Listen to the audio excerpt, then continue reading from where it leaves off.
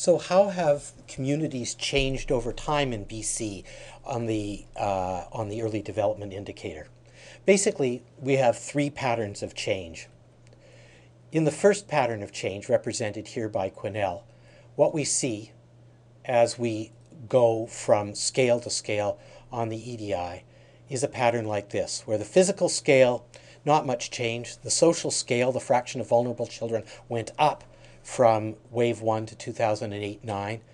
Similarly with emotional maturity, similarly with language and cognitive, and similarly with communication skills. So overall, in a district like Quesnel, what's happened is that it has followed the provincial trends, generally speaking, and the fraction of vulnerable children has gone up, in this case from about 24% to about 32%. On the other hand, we have areas like Westminister.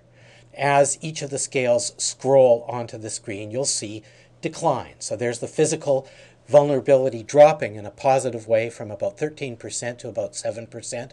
The social vulnerability dropping from 15 to 8%. Emotional dropping from 14 to 7%. Communications dropping from 18 down to about 11%, and the language and cognitive scale vulnerability dropping from about 12% to about 9%, such that overall we have a healthy drop in vulnerability from about 33% down to about 24%. The third pattern that we see is the kind of pattern represented by Victoria. As these scales come up, you'll see small differences occurring for each of the scales, as you can see, going up and down and down and up.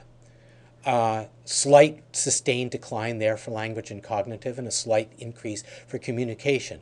But the key thing is that overall, in an area like Victoria, there was 25% vulnerability on wave 1, 25% on wave 2, and 25% at 2008-2009. In other words, what we have across the province are several communities that show unambiguous decreases in vulnerability, like Westminister, which is what we want to see. We also have several communities that show unambiguous sustained increases in vulnerability, like Quesnel, which is not what we want. But most of the communities, the majority, have not yet established a clear-cut trend in either direction. Despite this, we've managed to learn some important things about success at the level of communities by studying those communities that have bucked the trends and have improved over time. What we've learned is the following. First, that strong intersectoral leadership makes a difference. That is to say, senior individuals that are associated with the health sector, the education sector, early child development, community development, municipal and economic, working together over the long term to find resources for children and to support their development. Second, a focus on the early child development indicator outcomes. In other words, focusing on physical, social, emotional, and language and cognitive development, and thinking, what are we doing for children that promote these domains of development?